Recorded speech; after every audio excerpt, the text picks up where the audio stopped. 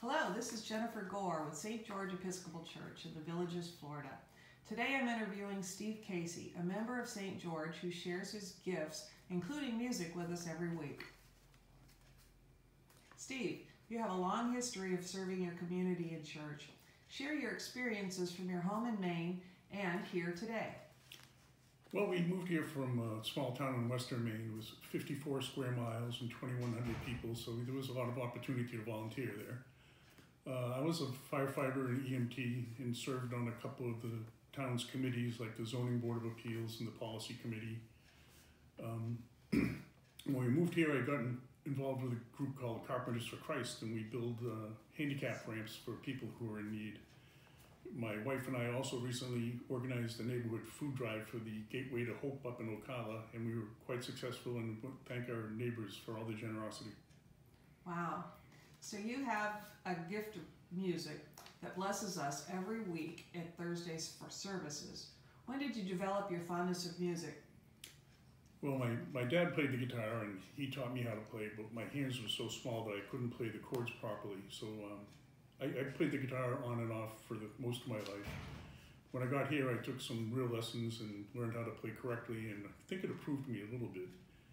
The accordion I started playing when I was 9. My mother didn't think I was getting beat up often enough, so she made me play the accordion. So I took lessons for 4 years, and when I stopped taking lessons, I just kind of put that in a case and carried it around with me for 45, 50 years. Every time we moved, my wife would say, "Why are you bringing that with you?" And I'd say, "Well, you know, when I retire, I'm going to play it again." So when I retired, I picked it up and started playing again. I was surprised how much I could remember. So finally, tell us about the variety of instruments you play. I know it's the guitar and the accordion. I think there's more. There is. I also play the mandolin, as poorly as the other two, but we have fun doing it.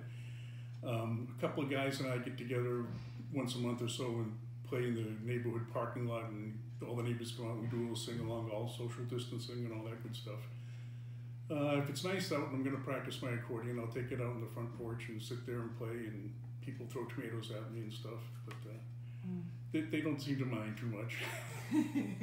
I bet that would be fun to walk by and see somebody out on the porch playing like an accordion. Yeah. Everybody who walks by usually stops and listens for a little while before they move on.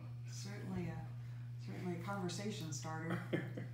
Well, thanks for your service of music, Steve. We really appreciate it here at St. George. Well, thank you for having me.